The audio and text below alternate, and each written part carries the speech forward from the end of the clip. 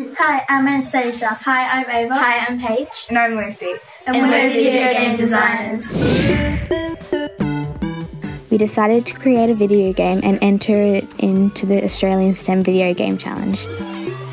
We are Year 6 students at St Anthony's Primary School in Western Australia, and our teacher, Mr Wynne, was our mentor. We started with the theme, which was transformation. Then we wrote a story. And then we made a game that matched the story. And we made it on Gamestar Mechanic. And it took about 12 weeks. Our game is called Unknown Dimensions. It's about 4 sisters who are separated.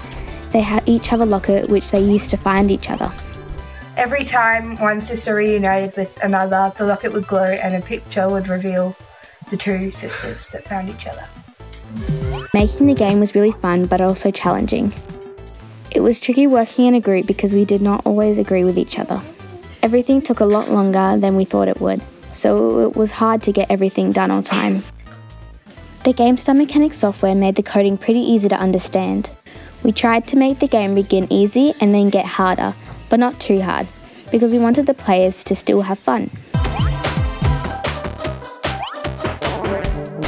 Over 3,000 students entered the competition. We couldn't believe it when Mr Wynne called our parents and told us we'd won. To get our award, we got to fly to Melbourne to a gaming convention called PAX. We just arrived in Melbourne Airport, waiting for our bags. It's 1:45 in the morning, and yeah, we're trying to figure out where our bags are. That's a diary! PAX was really busy and there was lots to do. We got to try out lots of games, meet other game designers, and hang out with cool cosplay characters. We even got to try some VR games. We saw a lot of cosplayers and took photos with them. Lucy got a giant alpaca this big. And of course, we got our prizes. For our prizes, we got a really cool headset, an LED mouse, a mouse pad, and a block of chocolate. Chocolate! After PAX, we got to visit ScienceWorks. I'm really excited to see what's in there. I've been waiting for this time since I found out I was going. There was an arcade where the winning games from the STEM Video Game Challenge were set up, and there were heaps of other science experiments and activities to try.